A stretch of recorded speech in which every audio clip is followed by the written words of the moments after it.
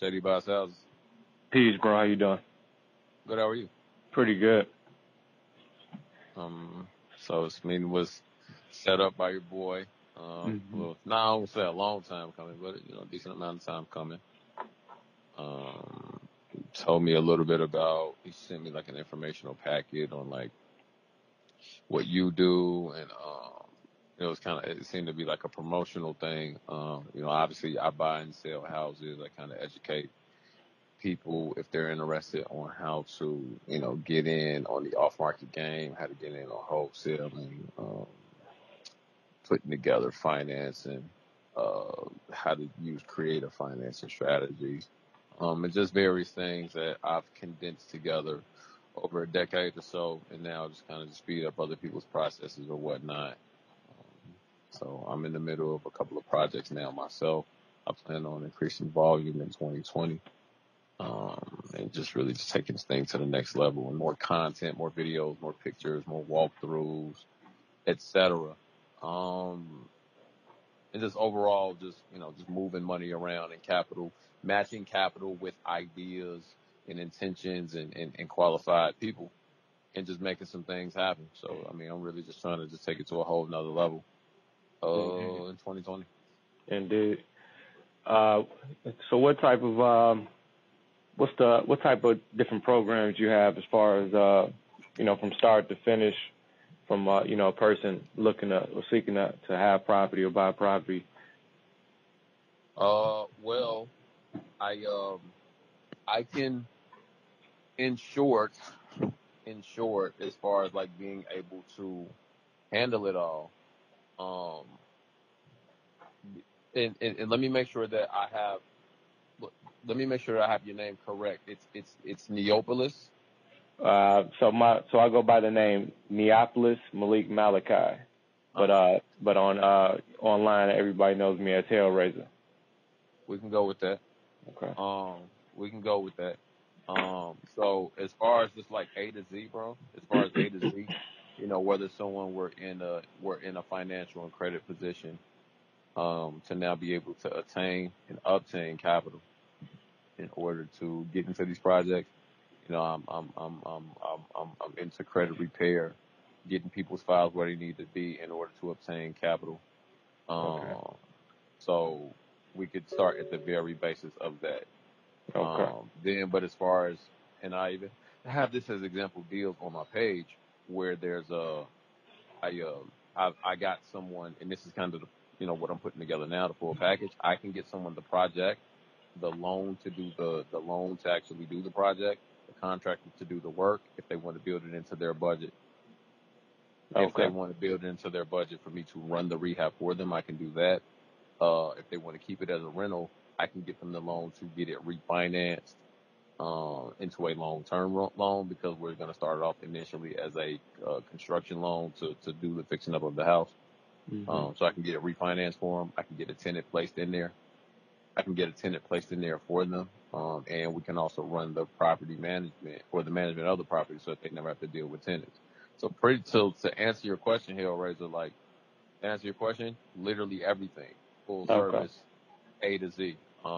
Rentals, flips, 1 to 4 units. I'm actually, a lot of the deals that I've been finding and putting together, I'm more so now wanting to get into more so strategic partnerships, because just to be fully transparent, there's a lot of, everybody's a coach, everybody's selling a package, everybody's a coach, everybody's selling a package, everybody is selling information and mentorship. The fact of the matter is, my natural apprehension at all times is, okay, if the information is so worthwhile, or it's so valuable, why are they selling it? And I'm even asking that to myself. There's deals that I'm selling off now, or I sold off recently, and I'm selling off now, Hailrazor, that now that the position that I'm in between having relationships with lending, having relationships with contractors, having relationships to be able to get material at discounted prices, etc., I'm even questioning myself on why I'm selling off some of these deals, or make $5,000, $7,000, $10,000. But, I can go down the list of some numbers. Like, I got a deal right now where I'm getting the guy the property, the contractor, and the loan, and I'm gonna make $6,500 on the deal, but when he fully fixes it up, he's gonna sell it for $40,000. Or I'm Right. sorry, he's gonna make like $40,000 on the deal. Mm-hmm. So I'm more so interested in a lot of these deals that I'm finding and Mm-hmm. the processes that I'm putting together in order to make these things available to other people. To be honest, I'm looking forward to keeping them. So Yeah. just to kind of just put my money where my mouth is. And, there's one thing to be a salesman to constantly sell off these deals. This is a great rental. This is great to put in your portfolio, etc. Yeah. If it were me looking at this from the other side, okay, if it's because other people that approach me about deals, and my natural response to them is, okay, would you buy this deal? And the answer to that question, if I were asking myself, some of the stuff I'm pitching now, the answer is yes.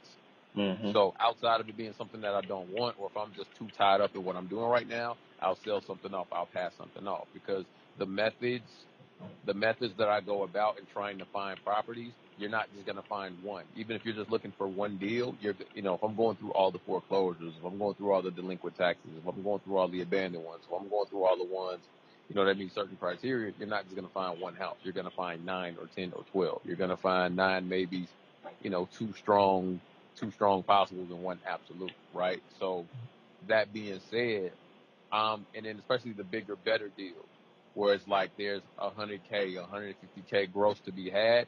I could sell that deal with my eyes closed for a $10,000 quick check, or I could just get into it for the longer ride and then be in at 110 gross, 120 gross. You see what I'm saying? Yep. So just to be fully transparent, like I could sell off deals. I could find me I now growing my business. I know what it would take. Like I think your assistant probably found me from a flyer that I've been posting, that showed how I made 20 grand in 1 month, the month of November, without using any of my money. If all goes well this month, I'll probably have like another $10,000 a month.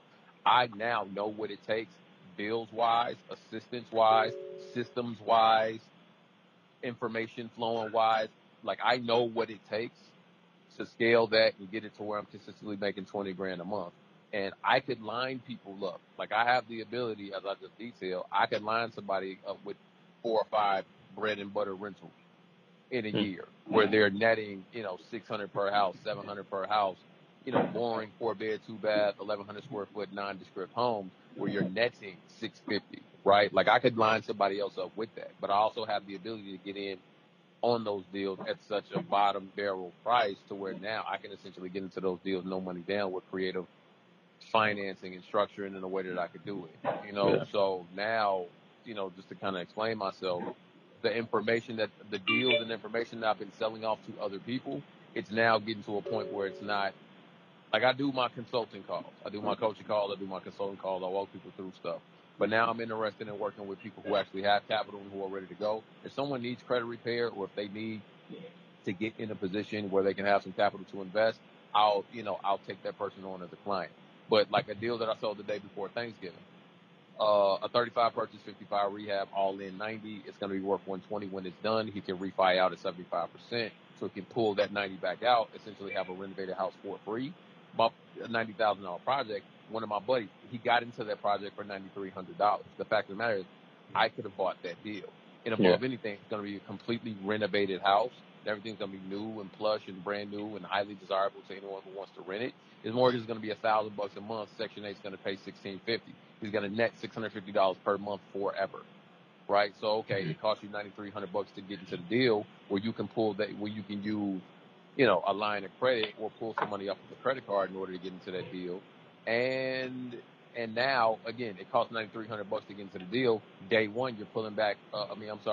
Year one, you're pulling in 56, 84. I'm sorry, 600. $7,800 per month. I'm sorry, $7,800 in a year, in net income. So by midway through year two, you now have everything reimbursed. Yeah. Right, and you own that thing forever. So I know I'm being a bit long-winded, but to answer your question, what can I do for someone who wants to get involved in real estate? Everything. Gotcha. In short. Are you also entertaining the specifically the Airbnb market? So that's also what I'm wanting to get into next. So again, in the hotter, sexier areas where Airbnb would kill it, like I have like a potential deal on the table now that I could, with my eyes closed, with the network and following that I built, I could sell that deal with my eyes closed, or I could do the deal myself.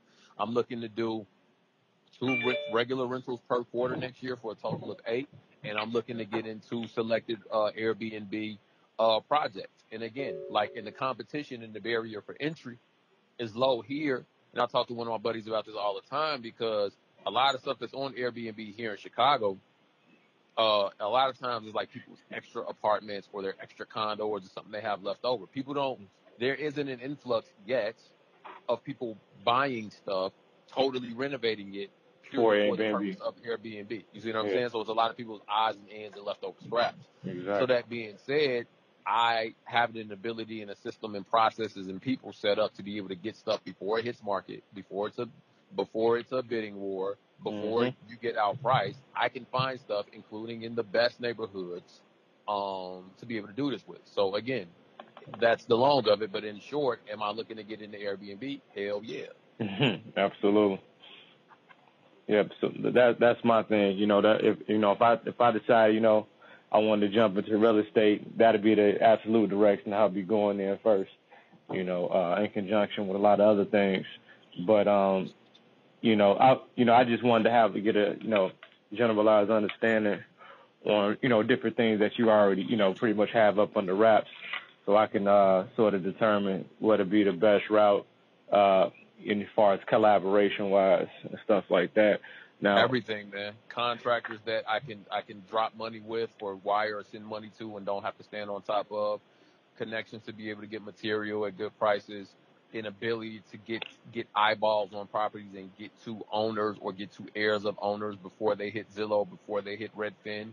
Um, just yeah, and a big skip tracing technology to get the accurate phone numbers before anybody else. So not numbers off of like been verified and Spokio and white pages and true people search. Like, and I'll throw this out. I'll throw this out there now, man. Like, a lot of people, like I said, I'm not trying to be a real estate guru. I tell everybody this on my calls that, they call, they compensate me for my time. I give them a game plan. I talk to them about what they need to do. Like, I want them to follow this information, and I want the call that we have to be the before call, and then a year later we're talking about them finishing their third or fourth joint. But whether they do or whether they don't, I'm going to utilize and use the information that I'm giving. So the right. stuff that I'm talking to you about now, I'm doing. You hear the passion in my voice. I'm going to do this stuff. So yeah, when you ask me what can I do or what do I have available, all of it. And I'll say this, like, I don't do real estate part time. Like, I hoop 3 times a week and do real estate, and that's it. I don't really go out. I don't really hang out.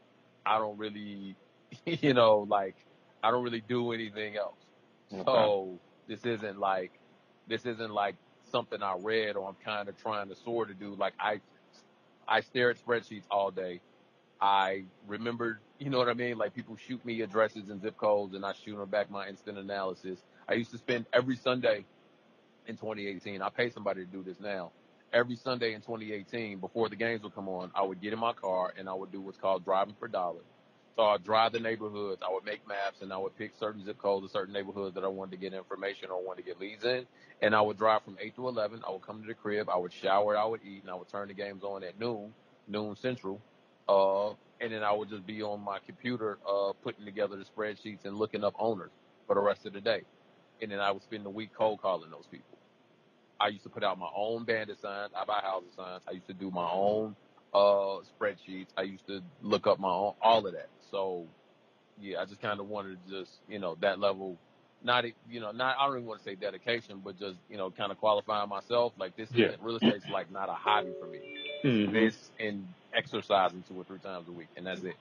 So it's a lifestyle, basically. Yep. Yeah. All right. So, all right. So now, when we dealing with, so we got 2 different types of people. We have the investors, and we have like the general clients that just want that just need a house, right?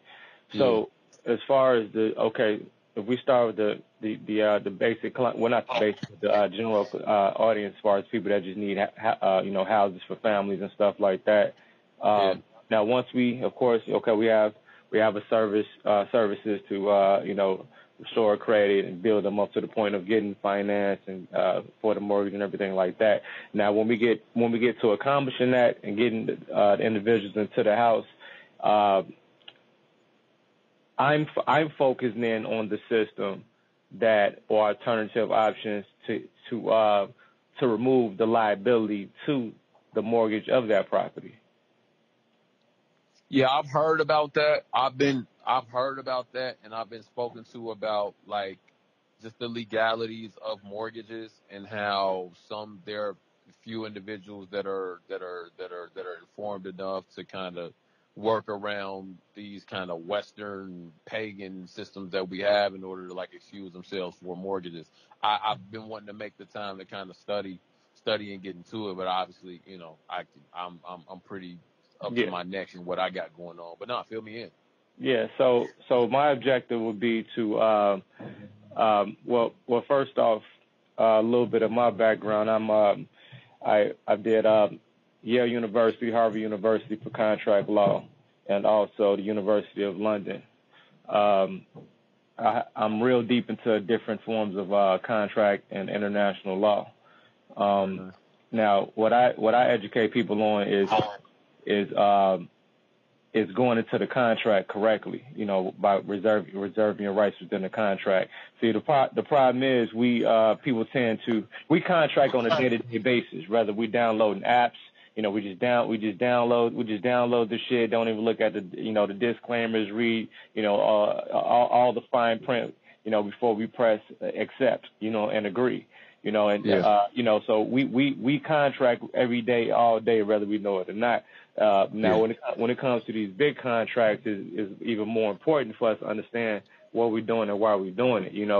On the face value of it is, you have the person that's presenting you with this mortgage contract, or even at the same time this car loan contract, or whatever. It's like, they're telling you, they're explaining to you out your mouth. Well, this means this means that. Just sign here, right? But it's like it's about 10,000 words on the page, though. So and then even if you took the time, we take the time and take all these documents home, we still wouldn't understand what the fuck. You see what I mean? Right. So because that's just not our field, right? We're not, most of us are not lawyers, are not attorneys, or not mortgage experts on that particular level. So we just, we might read it over, and then we say, hey, I like the home, it's a nice price. We look at the interest rate, okay, let's go. But in essence, we don't understand how to go into contract correct. So I educate people on how to reserve their rights up under the contract through UCC 1-308 by way they sign the signature, and by the 72-hour rule. When you go into the contract, how you solidify your position within the contract to put yourself in a position of non-liability. Because when we first go into the contract, we go into the contract as the debtor. But the proper position for everybody that signs on these promissory notes or performance bonds are actually the creditor. We are actually guaranteeing the money, the funds, or the financing that the bank so-called lends you. The bank doesn't. Right.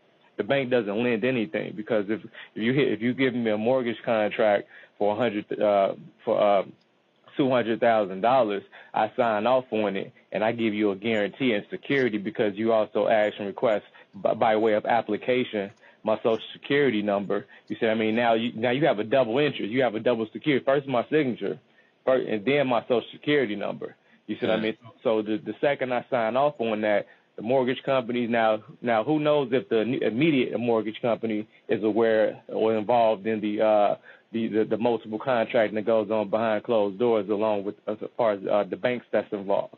There's a lot of ghosts and shell banks involved into your particular transaction that nobody really knows about unless we go deep into the back end.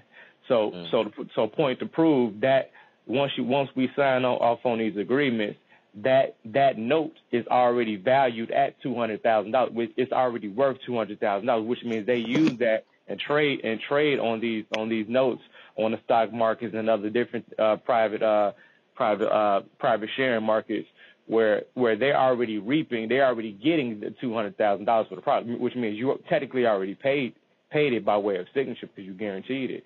And they they're double dipping by putting you on a term loan agreement, forever, because the mortgage contract is probably the longest, payback contract that we have here in America or whatever. So the whole objective is to solidify. Most people still won't understand this information as far as preventing situations before they happen. A lot of times we got to dig them out of the debt.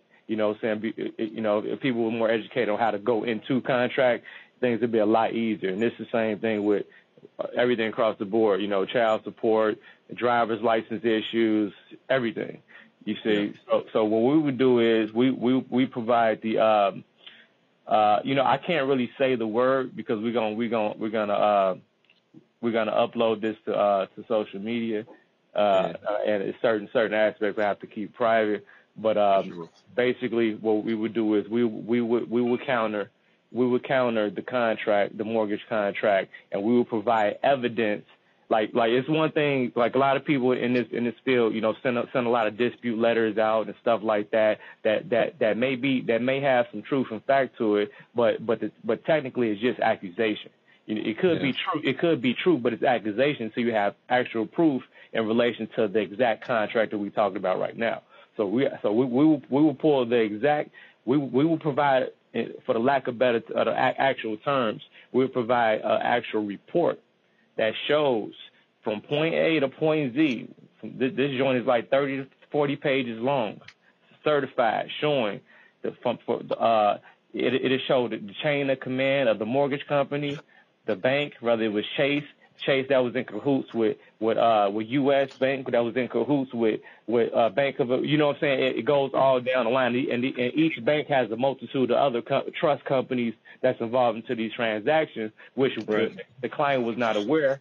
That right there is breach of contract because failure to fully disclose information. For one. Oh wow! It just so when we present these type of reports, by administrative processes to these banks in relation to these mortgages, these people don't even want to. These people disappear because they don't want to go nowhere near court with this type of information because they don't want this type of evidence of banking fraud to be public record.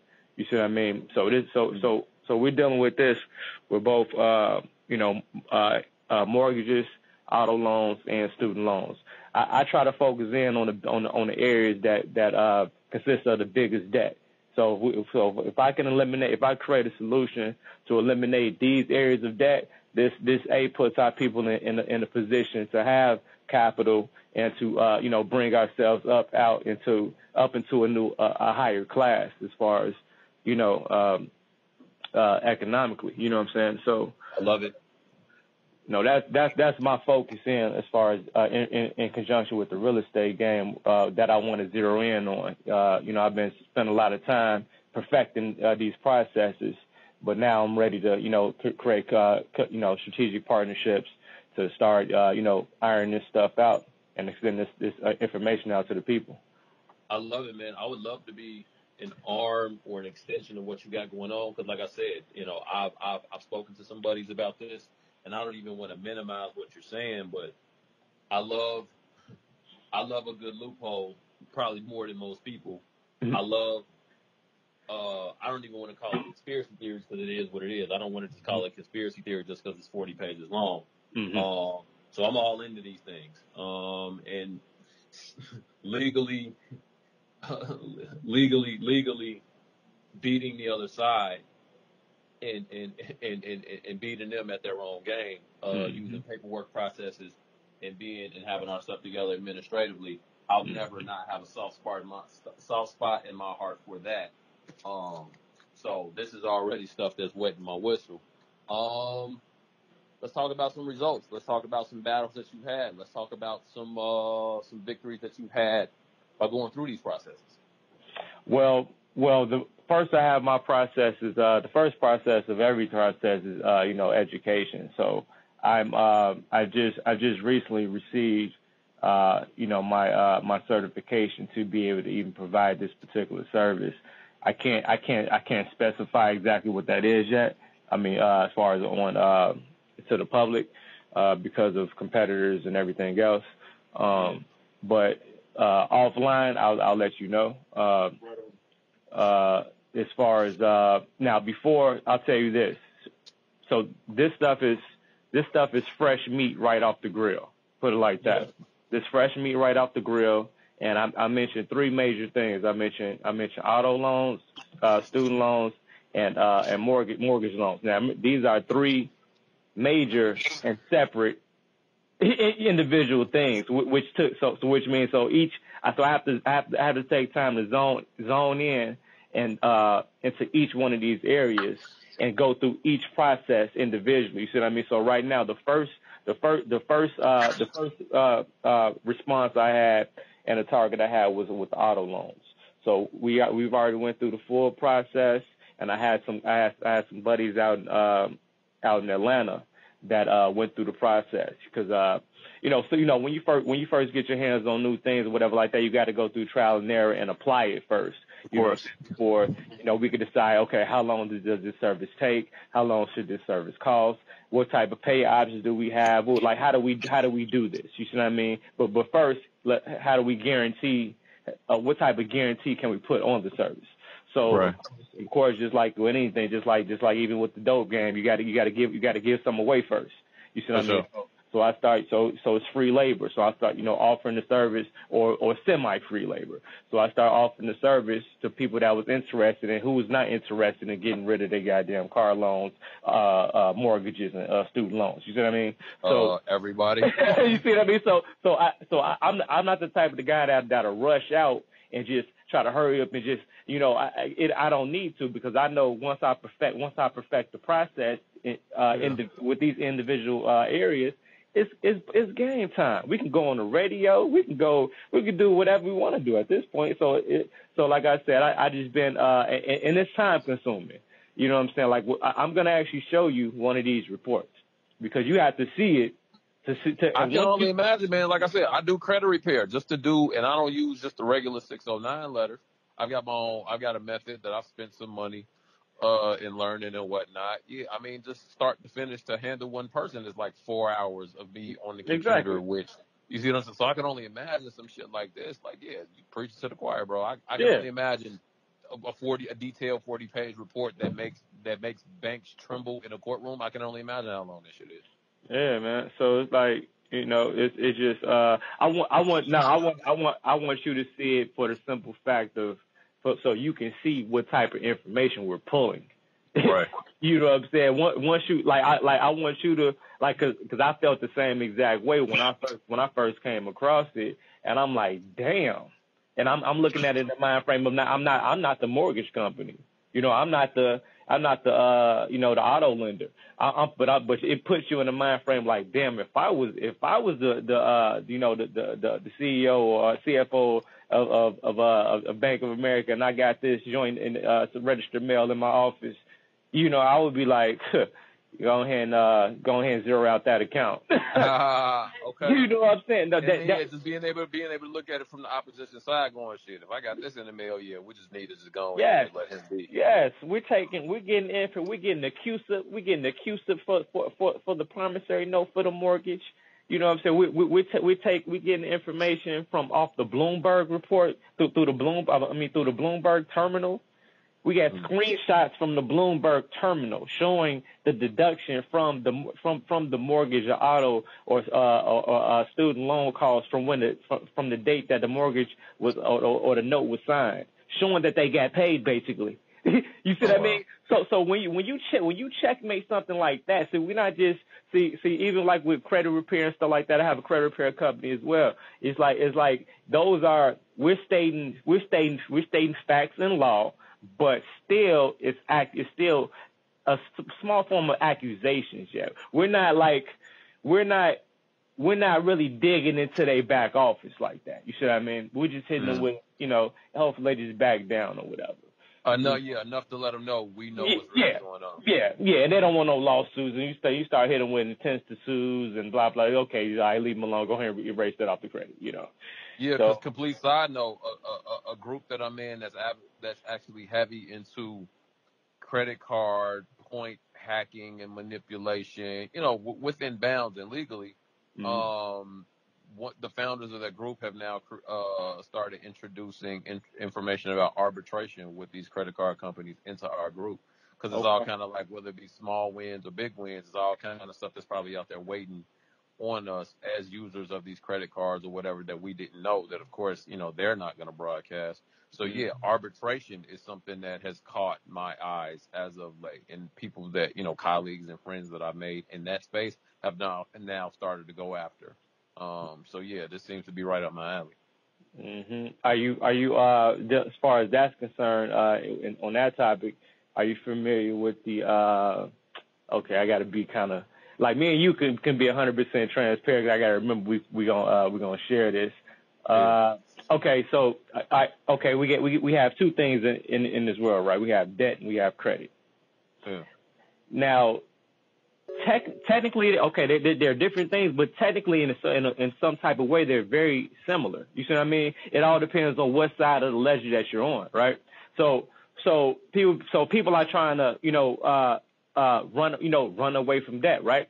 But once you get to a certain point, you stop in the middle. Like, once you get to understanding exactly what debt is, what credit is, and how this United States of America corporation operates, right? So once we understand that, it's like we stop in the middle, we turn around like, wait a minute, and we start running back towards the debt.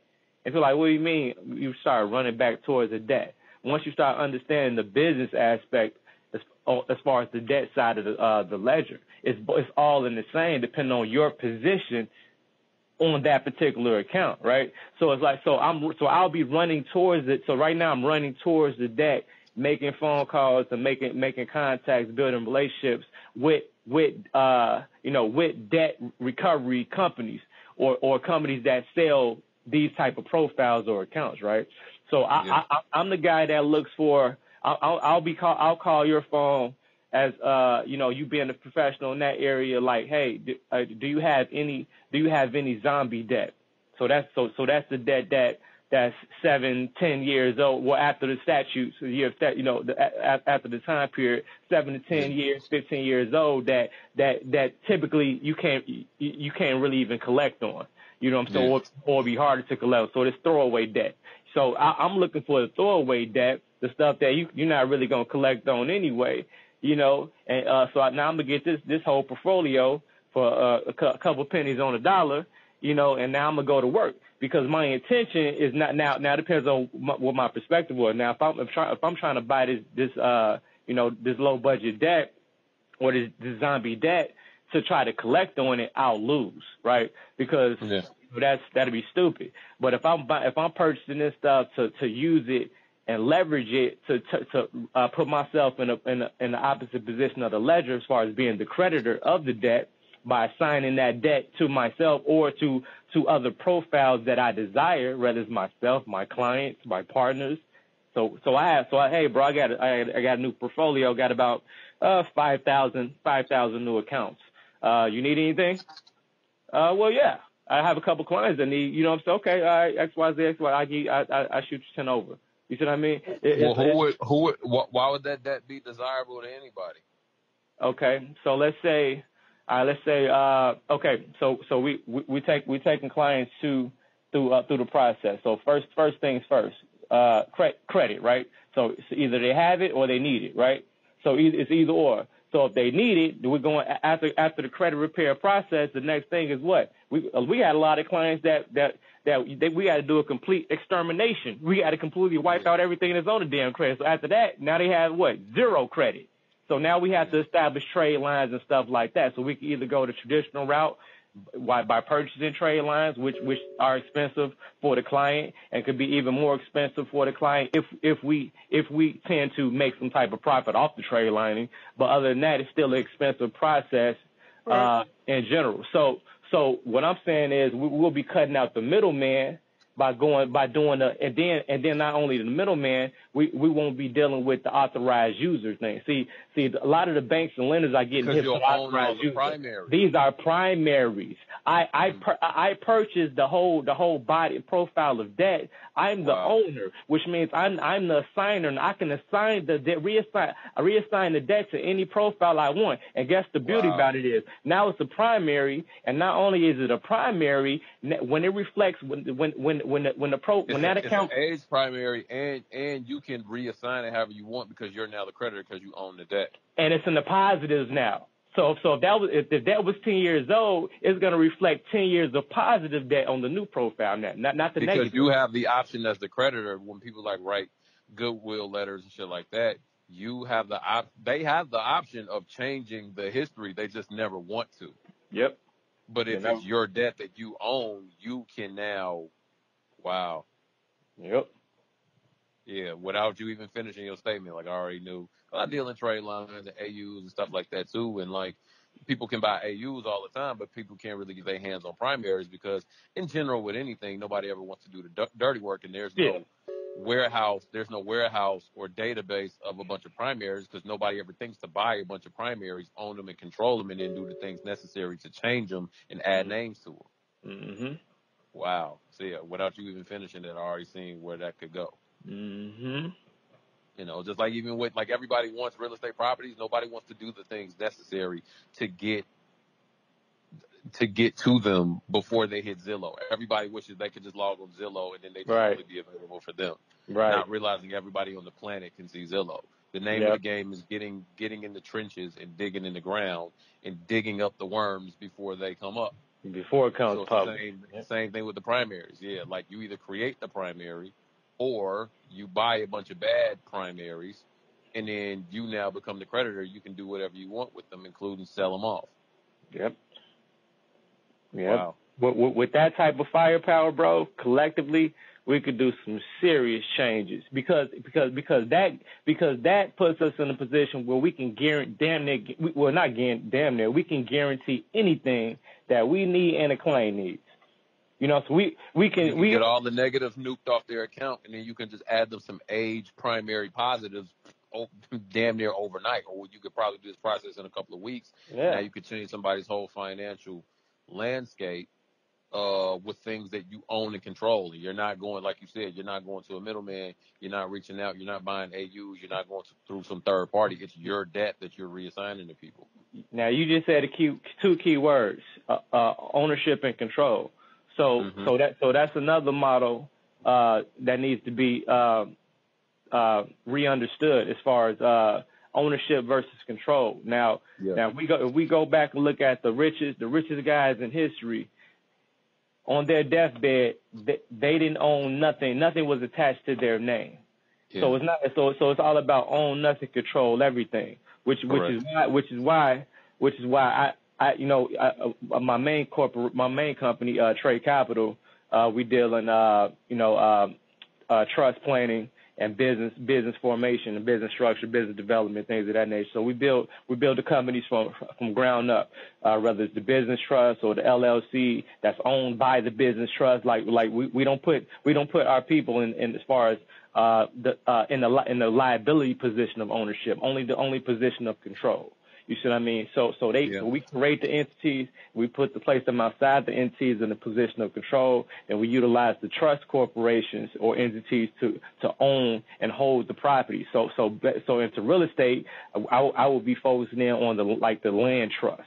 Building land trust. So we put these properties into, and we keep duplicating that particular process. Man, I thought we got lost. You was preaching a sermon. The Matrix got to cut in on us. Yeah, man. I got thrown out the Matrix back into the real world. I'm trying to get back in the Matrix. Man, bro. So own nothing, control everything.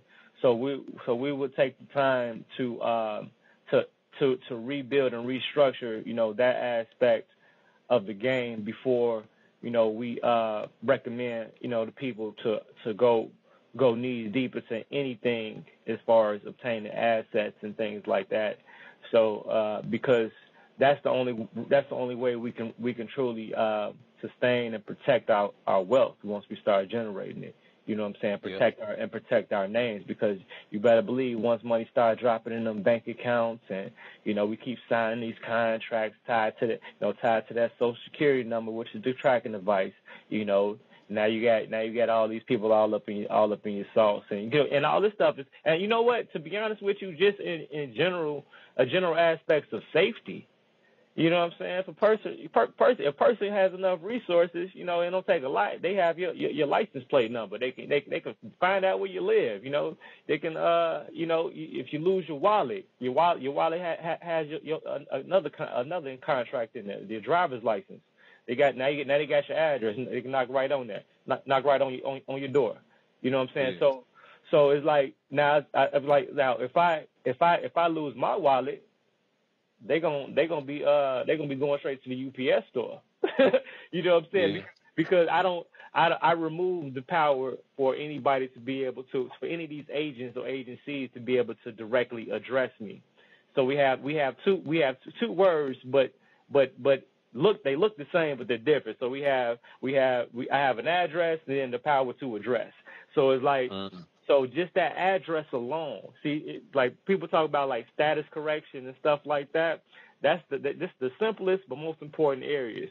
Remember, if we remove the power to address, for a person to address you directly, and you put a third party to intervene and to communicate and to relay information back and forth between you and whatever agent or agency, how can they ever serve you? How can they ever hold you liable? That address is very important. They can't. Yeah. The address is very important. So if we utilize certain things to to update this information, because we know they all sharing our information. So I take advantage of that, and I take advantage of the technology and stuff like that, where the information that I want them to see, I make sure I put it in there so they can see it. And I give it to the right person so they can share it along with their buddies.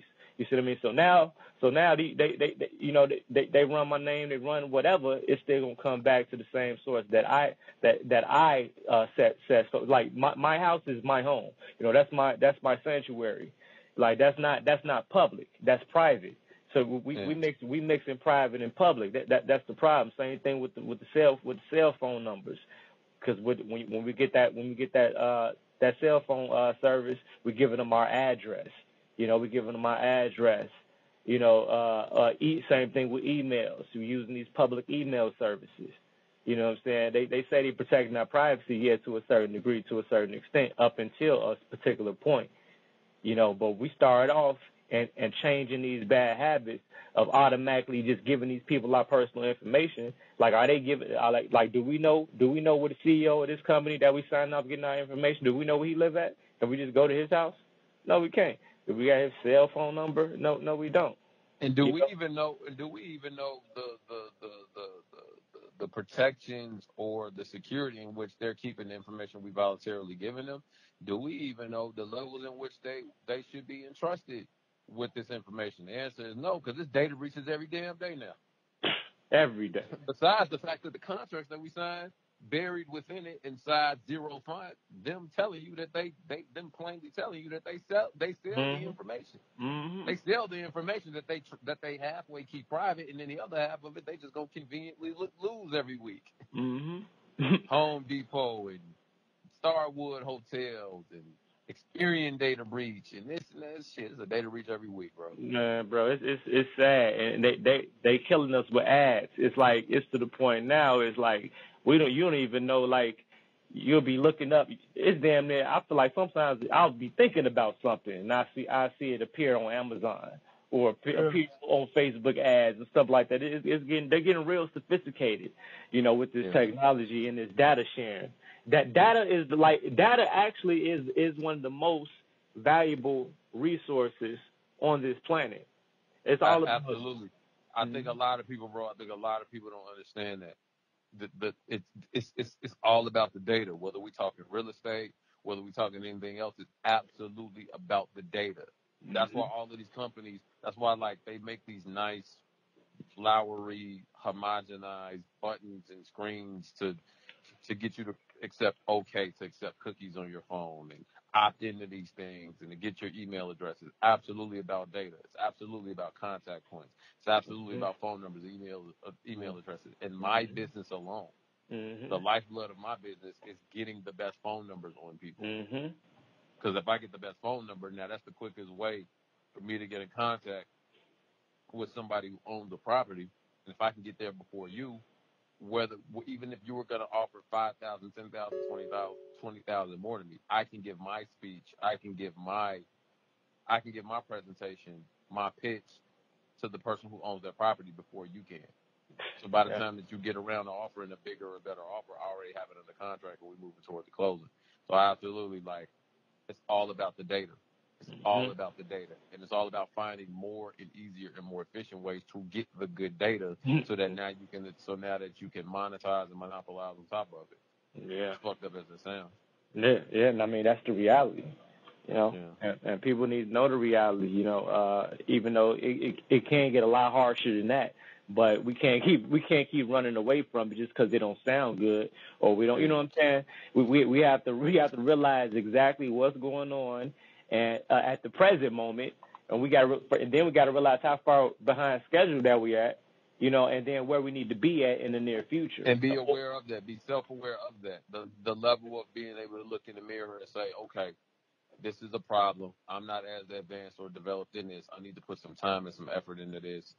And I need to step my game up here. I think the majority of people in general don't have the ability to even have that moment with themselves, but especially a lot of our people, the Yeah. ability to say, I need to step my shit up. I'm not doing enough. I'm not going hard enough. I'm not studying enough. Or I'm not participating at a level that's going to be advantageous to me, and I need to change that. I think people self-awareness in business and in personal.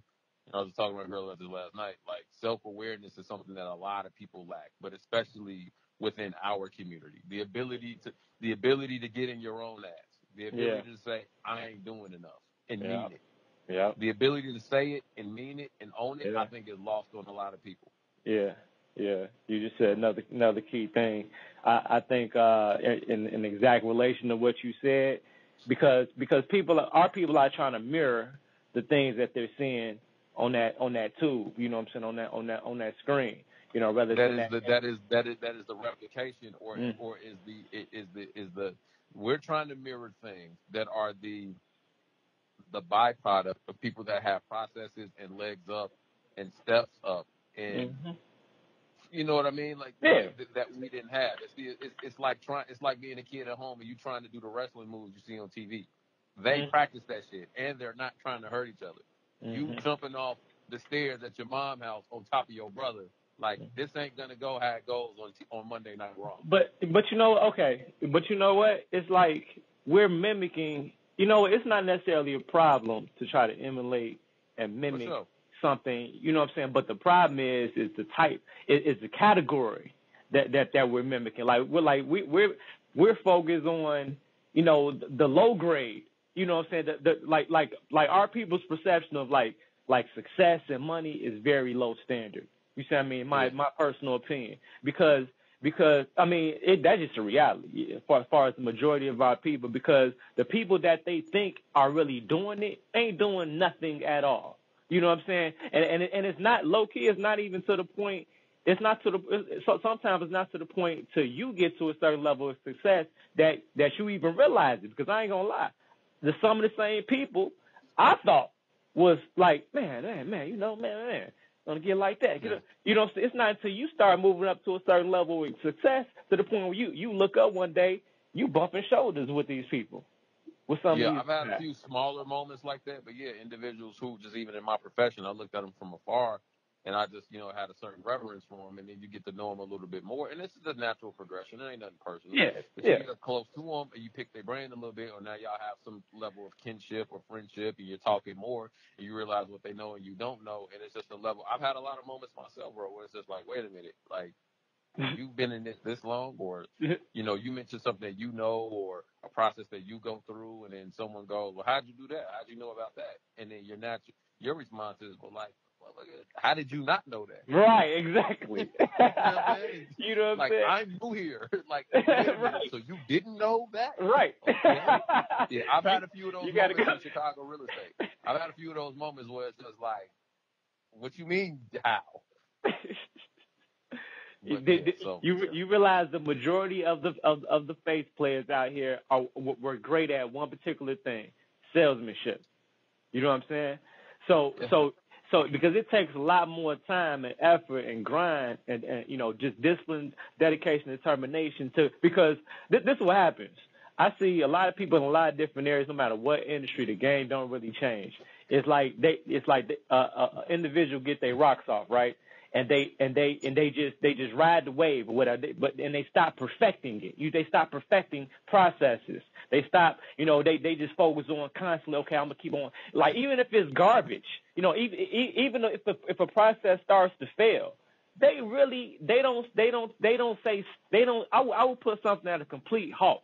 I don't care how much money is involved, how much money I'm making. Okay, we want money. We can use money. We need that to even build and grow, right? But it's not at the sake of my credibility, for one. You know what I'm saying? So, and for two, for my personal sanity, I need to know something works before I sell it. You see what I mean? I need to know, you know what I'm saying, just off of that. But that's not the integrity that's out here right now in general in a lot of different industries. And like I said, most of these guys are salesmen. You know what I'm saying? Like I'm talking about, you start bumping heads and shaking hands with a lot of these guys, and you get in the room with them, you start building, you realize because you still in the trench, you still zero. I'm never satisfied. A lot of these guys get satisfied and comfortable real quick. And that's another problem I feel like in our people. Like we're not reaching and shooting high enough. You know what I'm saying? We selling for a couple dollars. For like I tell people, if your goal, if you feel like you at the point of settlement because you got a nice car and a nice house, that's selfish. Because we too far behind. Because now you pass away and drop dead today. Now what? yeah, Now you did all this just to leave with just this and that. Now what about not only your immediate family? What have you left for your bloodline to build on? You know what I'm saying? Nothing. Now everybody's starting back from scratch, and most of the people don't even do the basics as far as lease passing away with a damn life insurance policy. Now we got to start back from zero again. It's no way in the world. It should be a sin for us to leave ourselves in a position to pass away without leaving something for our kids to have a head start. It's like no matter what, they shouldn't be starting at the same level we did. It's like that's retarded. yeah. Especially if we had the audacity to be in certain fields and certain industries. I mean, I can't say it any better. I can't say it any better. I can't say it any different. Even just it seems like you watch a decent amount of interviews or take in the things around you. I watch like a lot of interviews. Even like I don't agree with everything that they say, but I take my bits and pieces and nuggets like my guy Dame Dash. You know what I'm saying? He say this a lot. Like I'm hustling for my last name, not my first. Yeah, absolutely. Yep. Mm-hmm. You know what I'm saying? I'm hustling for my last name. Like you know what I'm saying? Like And there's some things. Even Dash though. A lot of people don't like him, right? And sometimes it can be difficult to, but you got to buy. One thing people got to identify about Dash is no matter how old he is, what level of success, how much money, he still has the absolute exact, if not more, like the frustration inside of his hunger. You know what I'm saying? It's like this dude is still like and to be honest with you, that's how we need to be, because even when we become successful on a certain level, we need to consume the success, let it digest, reset, and go back like we ain't did shit. I'm never, people are like, I don't got nothing. I ain't did nothing yet. Every time I succeed on a new level, I remind myself of that, because it's so much more that we can do. Sure, I'm looking at guys right now. I don't know if you're what's his name? Jay Billions. Am I Billion? ML. I'm looking at ML this guy, ML Billion. I say, what? Now I ain't gonna lie to you. I'm not impressed a lot. But it's Yeah, like me neither. somebody told me like, man, y'all need a link. Y'all need a link. He on the same thing that you doing or whatever like that. He's like that. He like, man. I looked at one. I seen this dude creating his own city. Yeah. I say, wait a minute, but in relation to the things that we're talking about, in the way that on the level that we're talking about, like for our people, you know what I'm saying, self-sufficient, non-government, you know what I'm saying. I say, whoa, let me sit the fuck down and pay attention. And so, see, when stuff like that happens, when we see some of our people, it's like we got all of us are players to the game. You know what I'm saying? But the problem is that people are not humble enough to identify. It's like I know who I am, and nobody can take away who I am and my value. It don't matter who you place me in the room with. You know what I'm saying? I'm not gonna feel small. That's my vibe. I don't, not. I hate that I interrupted, but No, good. like I wish more people would embrace that. I am who I am. I am who I am. I'm on the path that I'm on. Nobody can stop that. And shit, I wish more people had the confidence within themselves Yes. to, nobody. I can't stop nothing that nobody else got going Yes. on. Yes. Yeah, I had the energy. Bro, so that means we don't gotta limit. We don't have to limit because what happened? The ego kicks in. So when the ego kicks in, so the ego tells like, okay, I'm gonna surround because we need people. We need a team because we need a team. It's like only so much you can do on your own, right? But it's like but like I say, when that when that light starts to hit certain types of people that haven't become one within themselves, it's like they feel like the more people that they bring in, or it's not the number of people, because you can have 1,000 followers, but what is those thousands worth versus to 10 strong, self-made individuals that have a word, you know what I'm saying, stuff like that. So it's like you got the people that only surround themselves by lack of better words, peons. You know what I'm saying? Like they only surround themselves by yes men, people that are not gonna challenge anything. You know what I'm saying? That they feel that they do. You see what I mean? Like to me that's a form of weakness, and that actually stunts that individual's growth. See, me personally, I'm gonna do the exact. I want to put myself constantly in a room with people that are damn near on the God level of the things that they're doing. You see what I mean? And I want to be the weakest in the room walking in. You know what I'm saying? So to speak, right? So it's like I want to be in a room full with challenges. You see what I mean? Yeah. Because when I walk out that room, it's like watch me now. You see what I mean? Because it's like, are you gonna break a fold or are you gonna adapt? So if I'm in a room surrounded by everybody that's on their God level, I have no other choice but to tap into my God level. If I allow myself, if I drop my ego and I allow myself to be one with myself, and then I embrace the power that everybody else brings, the information and the knowledge that another person can share with me. Because this is the thing about information what people don't understand. It's all about concept and perspective.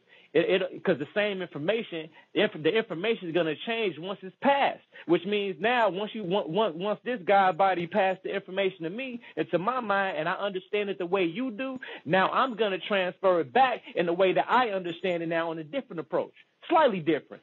But a slightly different perspective and a new concept gives a whole new understanding for all of us if the individual that passed me the information is willing to take it back. You see what I mean? So it's supposed to be communicated. If information is posted, and information is infinite. You know, they say knowledge is power. It can create good or it can create bad. So how are we going to use it? How are we going to use this power? That becomes the question at hand. So now, overall, bro, like, what do you reaching out trying to build like a team, a super team, connect with individuals. What do you feel like you need from me? Or how do you feel like I can add to what you got going on or assist in what you got going on? And just and listening to me speak for a little bit and us exchanging information. How do you feel I can help what you got going on or be of some legitimate assistance? Well, instantly, I look at areas that I can kind of either assist or fill voids in based on what you say that you're doing and or trying to do or trying to accomplish. and then I try to complement those, and then at the same time, I add my pieces to the puzzles, to help, drive the train home. Like I said, when I you're focusing in on getting the deals, closing the deals, building the credit, restoring the credit. I said, okay, cool. That means, okay, if you got that on lock, cool. I'm a focus on this because after everything's solidified, it's gonna be another problem. You know what I'm saying? We got $250,000 worth of debt left over. Now we got to deal with the debt. So that's my thing. I focus in on the contracts, discharging the debt if possible, and providing financial vehicles, investment vehicles that give our people the privacy and protection that we need to really generate, build, and transfer wealth. So if I had some clients, hypothetically, if I had some clients right now that were like wanting to get rid of mortgages, or even me looking for refinances right now and considering getting more mortgages, like what would be the proper way, or what, even just setting something up with you to where now I consult with you, either be myself or whether it be other individuals who want to structure these debt vehicles properly the first time around, instead of getting into something and now become a big thing that has to be unraveled later. What would be our process in linking and making something happen from the beginning, so that now we don't create a problem that's too hard for us collectively to get rid of down the line? 100% guaranteed, and that's exactly the best approach to it. It's all about prevention, or putting ourselves in the best position to deal with whatever, if need be, or if that's the direction that we or our clients decide to go in. And most people, and that involves that involves a little bit more time in the beginning, because it involves education, which is the most important factor of everything. You see what I mean? So, see, in general, because if we talking about on your side of the fence, as far as like your clientele base and stuff like that, it's really simple, honestly, as far as the whole understanding of going into contract. So pretty much just me and you building, you're gonna know how. You know what I'm saying? You're gonna know how, and you're gonna just relay the information to the clients. You're gonna make sure that you would manage that situation. You know what I'm saying? It'd be me and you talking. Like I said, I'm run it down to you one time, you're going to get it, and that's it. Then from there, we just create a plan. Now off the books, off the record, we'll have to discuss, how we would restructure that plan in the case where, we removed mortgage liability from a client, as far as, payment options and, things like that.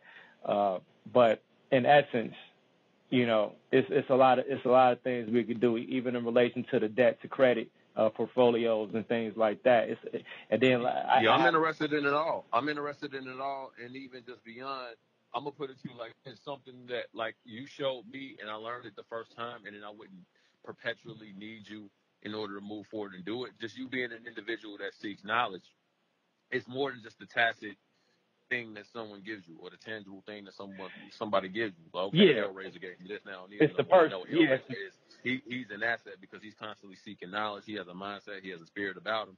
So, okay, I may not need to be on this line for 30 minutes at a time to do credit restoration, but now he's in a brain trust in the nucleus. He's that arm where it's just like, okay, in a circle, 4 guys or a bunch of people who we a circle, but everybody's back is to each other. We all looking outward. So now you got your post, I got my post, he got his post, he got his post, and now we turn around periodically to huddle up in the middle and exchange information and make like a strong nucleus.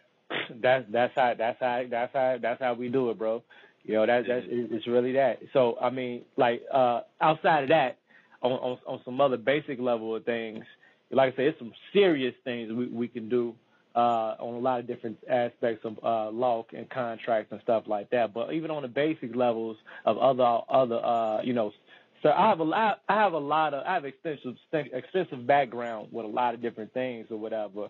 Also had a graphic design, web design, media company as well. So like I said, when I look at your page and I look at the industry that you're in, I automatically see the elements that I can add to it And the Yeah, I third. want to sexy it up a little bit. Oh I'm yeah, looking I'm out talking right about now with some paid drone advertising action, on some stuff. multimedia. Just we can go crazy. We could just Yeah, just dress it up like crazy. And those are things I could do just by snapping my fingers, bro. right These on. are the elements. But I mean that's what happens when, like I say, you already said it. It's all about this is what happens when you marry, you know, in certain relationships that complement each other. You see what I mean? Yeah, It's like, yeah, those are items that sit on my shelf that I'm not even doing anything with, as far as like a public service to to people anymore. But these are things that are available for my partners and my brothers that I'm building with, because these are the things right that we on. need to make us have the appearance. Because honestly speaking, because I bumped heads with so many different people on so many different levels. Honestly speaking, bro, it's not a lot of competition as far as evolved team, of people that are with the shits on so many different levels. You know what I'm saying? Agreed. I tossed that statement out there a lot, bro. That the barrier to entry on a lot of things, specifically in real estate, specifically Chicago real estate, is not that high. Just because of people, it takes a mindset of just willing to do the shit that nobody's willing to do. Prime example, like, Mhm. bro, the lifeblood of my business is just attacking and meticulously going through free records. Attacking and meticulously going through free public information. It's tedious, Mhm. Mhm. but I've trained people. I've done it enough to where I can train people to do it in volume. So now I have a system built up on doing the shit that nobody wants to do. Like, garbage companies make a lot of money. Nobody grows up wants to be a garbage man until you see Exactly. the kind of revenue they generate. You see what I'm saying? Nobody Yep. wants to look at computer saved or pop-up documents of 40 and 30 and 40 page long mortgages in order to find certain information that they need in order to determine whether a deal on the south or west side of Chicago is a good deal. Nobody wants to do it. Everybody just wants to pluck it off Zillow. I've done it Yep. enough to where I've trained a virtual assistant in order to do it, and I can get color coded and notated lists that are Mhm. more accurate than the shit that people buy off of these third party websites. So Mhm. again, I'm relating on that level. Like, yeah, there's not a high barrier to entry to a lot of shit. The barrier to entry is effort. Definitely. So Absolutely. I totally understand that on all fronts. It's just being willing to try, willing to tinker with, willing to experiment with, willing to motion, willing to pay for, willing to invest in the shit that everybody else wants served up on a plate. Yep. You can get it served up on the plate. You just got to Yep. pay the served up on the plate price. Yep. It's that Yep. simple. You know what I'm Yep. saying? That That's pretty just much like applies to a it's lot of it's businesses. it's like, okay, cool. We'll do the work. Don't worry, sit back, because people in general are suckers for convenience. You know Yeah. what I'm saying? So okay, they don't want to do the work. They don't want to put in the time, but they want the rewards. They want to start off. They want to people want to jump into the real estate game. They want to start off where you at right now. How? What I just want to know everything. You know, I just want to pick your brain. You know, how people tell me Exactly. that I just shit. want to pick your brain. Even if That's I tell you, even if I gave you a thumb drive, you know what I'm saying, with everything I know in my head, you still got to interpret it. you know what I'm saying? You still got to interpret it. Like, you still, like, even convenience. Now we can access public records and whatnot on the computer. You talking to somebody that was 18 and 19. I still have notebooks of when I used to go down to the courthouse and write that shit down by hand. You Mm. want assistants. You want VAs. Yeah. I have dissertation long emails that are color coded and with pictures and examples of showing VAs on how to do it because I did it myself. I have a service where if somebody wanted to put out signs or advertisements in order to get leads for real estate in certain parts of town, I can, in 2 text messages, I can have a neighborhood covered with advertisements in order for you to get leads, right? Because I've trained somebody in order to do that, and I can get that done for someone. The problem is, or for someone to fast track that process, you forget the part that I spent every Right. Friday night in 2018 doing this shit myself. I would Mm-hmm. leave my boxing workouts, not take a shower, go home, put together signs, and spend the rest of the night putting out signs myself. So now, yeah, I can tell you what parts of town you can get busy in and what parts of town you can't. You see what I'm saying? So yeah, absolutely. I could go down my list of examples, but yeah, relating again there where service and can are areas where there will forever be a void because everybody always wants it. Yep. And the X factor is the hard work. Yep. The experience behind it. You can't. Experience don't come in a book. It just don't. And to be honest, the real game is only understood when you put your feet on that pavement. When you hit that pavement. Yeah. Yeah. Because Absolutely. what's happening is people don't understand. They try to skip steps. You're gonna end up spending more time and more money because you're gonna be double tracking, backtracking, starting back from scratch. This and that. And low key at the end of the day, we didn't skip that. You know what I'm saying? It's sort of because you have to learn which doors are most beneficial, which doors you shouldn't even entertain, which directions. But you don't know until you start moving and going and building on that. But that comes with the experience. So you can't. People want to skip the experience and just jump in the game and think they're gonna be multimillionaires in the first. Well, it depends. And it depends on who's your mentorship. I don't know, but I tell people you can't skip the work. You can't skip the work no matter what. And you can tell them that, and they can choose to listen. They can choose to I've got countless examples, man, on how we done gave people the real. We done hosted events. We done showed people the websites we use. We done showed people what our process is, and not held nothing back, and then challenge people to put it together and then act on it themselves. And people that pay good money to come listen to me and some of my partners speak on some of the things we do in Chicago, and personally called every single one of them a month later to see what a progress was. And a very high percentage hadn't done anything. So, you can't put yourself and your drive and your determination and your spirit in other people. So we could speak for another hour on that. What do you need from me now, man? Like how do we get, even on a low level, just getting something going? What do you need from me? Okay, so I want to start like I said, with the concepts that we spoke about earlier. It's some things that I want to start rolling out and to go through, the test runs, the trials and tribulations of perfecting those areas of process. So I want to put together a program. I want to do about 10 people for the mortgages. I want to do 10 mortgages, 10 autos, and 10 student loans as trial runs. And nice. And the only thing they'll be paying is a hefty consultation fee. So it's and that'll be that. And then we'll use those as evidence and proofs of those individual areas of different processes as far as, and then, like I say, once we get 10 successfully done in each area, then we put the stamp on it, and we go public, we go hard, and put the marketing horse behind it, and that's what it is. And that just 10 autos, 10 autos, 10 student loans, 10 autos, 10 student loans, 10 mortgages. And 10 mortgages. You want to take people, have them pay a consultant fee, and then use them as the guinea pigs to get it going, and then from there, now that's something that you can go public with. How is that consultant fee? Is it a percentage of the actual debt? Because I'm just thinking about clients. I have people on my waiting list now that want me, and for me to give the best service to everybody who I'm dealing with, I'm only taking a certain amount of people at a time.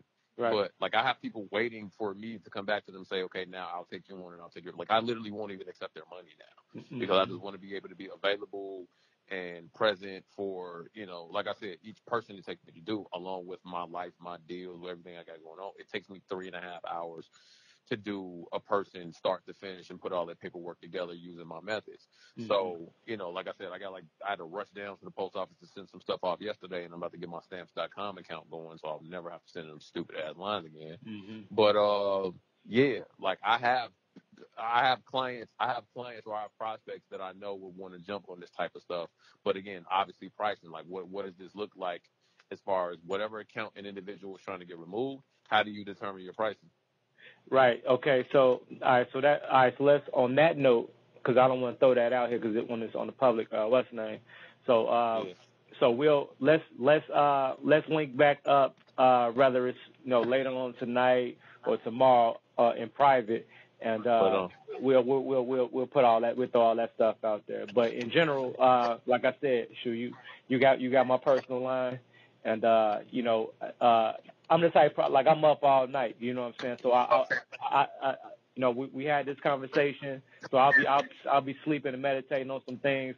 So I'm the type I'll just be like showing you different links or information or stuff just to sleep on and look over, and then we come back to the board like, okay, so what you think? You know what I'm saying? We just play devil's advocate and really just piece stuff together and put together a system, an assembly line type of system that I'm all for assembly lines, man. Yep, assembly.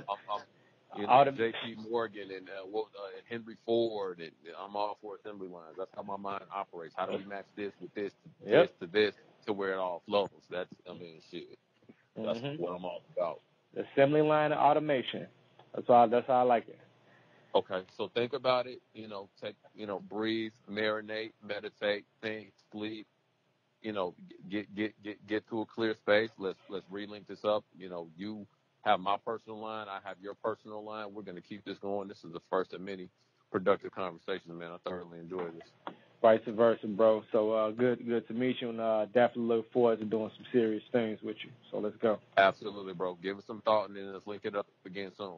Oh, okay, so we're using this for promo too. So let everybody know where they can find you at. Then I'll let everybody know where they can find me.